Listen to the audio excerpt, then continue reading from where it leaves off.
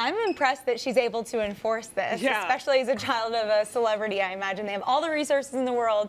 But I mean, I think there's pros and cons to this, right? I think the pros are that you have access to information. If you're on your phone, maybe something that you're insecure about. Teenagers are going through a lot of things that maybe they're scared to ask their parents, or they'll get misinformation if they're talking to their peers about. So I think being able to watch YouTube videos, some like big sister videos, can be really good. But I have a feeling it's more just the social media that she wants to restrict versus just having a phone on her at all times. Yeah, you're going with the pros and cons of having a phone, having the actual technology in your hand. But I'm just thinking about, like, I'm so torn because I feel like she's going to be raised the way that we were raised, being able to come up with no distractions. Phones didn't do half of what they done. I actually did have a phone in the later part of high school, but they didn't do half of what they do now. It was just texting and phone calls, and that was it. And now with the internet and social media and the development, the change happened so quickly. But at the same time, like, you want your child to fit in. Like, that's a lot of times why parents buy video games, because other kids have video games. True. You know, you want your child, if you don't have a phone, you're kind of not in a social life. You make a good point. That's the sad state of where the children are these days. Me having an 11-year-old son. Fortnite, the game he plays on his iPad, when I take it away, he's like, "Oh man, I'm not gonna have anything to talk about at school tomorrow," because that's how they engage now. It's unfortunate. I grew up in a world where there were no cell phones throughout high school. So my childhood, can you imagine this? There was no Fortnite. There was no texting. There's no phone calls. We were outside on the cul-de-sac or in the street, and we were playing baseball. We were playing capture the flag, cops and robbers, whatever you wanted to do, and we were having fun. And I think it allowed you at a very early age to learn how to interact and engage with other people. And that is what is lacking in this younger generation right now, these kids that are coming up, because everything is like this. I go out and I'm with my son at times, and I'll slap his wrist. I'll say, "Put that thing down, man. Stop playing with that iPad." So that'll be the last time you slap my wrist. Tell him, Felicia. That's right. Babe. That's a check at 6:08 in the morning. I've been checked by Felicia. He's basically saying in this message that I feel like it puts this class system in place that shouldn't be there, and everybody values a person's opinion based on, well, the number next to them is followers. How important is this person? I do think that the society we live in now has gone too far on that, where the news gathering information source that Twitter is, people go, well, should I listen to this person? How many followers? Do they have 60,000 followers? Do they have that blue check mark? It is a problem. It is a problem. I think Kanye's on to something here with this. So I love it. I think it's an amazing idea, but I feel like it also defeats the point of social media, which is built off of all of our narcissism. It's narcissistic. The fact that we think someone cares about our selfie or what we ate for dinner or what we ate, you know, for lunch or when we brushed our teeth.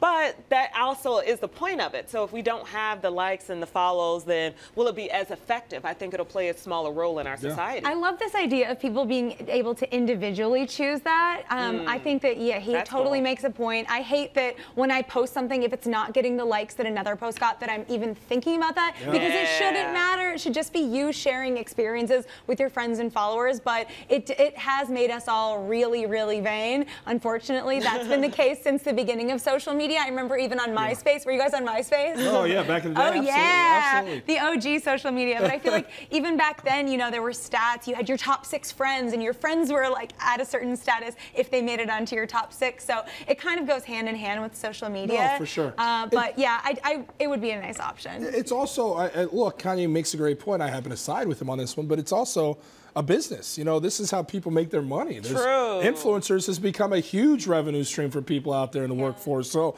to take that away, I think is tough. It's also become this playland for people to express themselves and engage with people and make friends, whether it's for bad or good. I just think the good, people would argue, outweighs this niche of bad right there. So I think Kanye's going to be fighting an uphill battle on this one. A simple thing to simply walk out of whatever set you're on or whatever building you're in, take a stop from work and show a visible protest, a peaceful one, but a powerful statement. Are you guys on board with this? Yeah, I think it's so impactful. I think it's definitely important.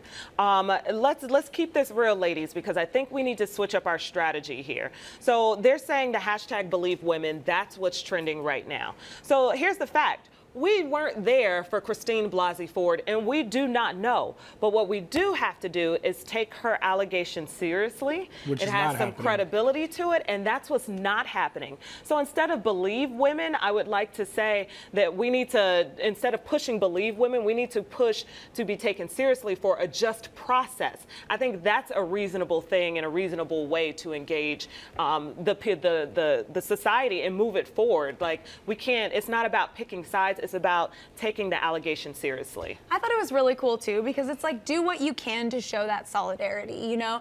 I thought it was really great of her to like walk out, and there's kids on that set too, so those kids, whether or not they actually fully understood the story, they're gonna remember we were acting on set and that set got interrupted and we went outside for a reason, and they're gonna know that things like that are really important. And I thought that was really cool that she did that. And also, like, I don't know, have you guys ever participated in any of the marches, like the Sure. Women's March or anything like that? It's like, you leave feeling so validated and so empowered, and I don't know, I just love it. It's like, do what you can. I think celebrities are paving the way, and good for her. Without question. I mean, you look at the momentum and the all-inclusive gathering of people that got together on the Me Too movement, how effective that was. And we've seen so many movements come and gone. I looked at the Black Lives Matter movement, and it was something very important to me.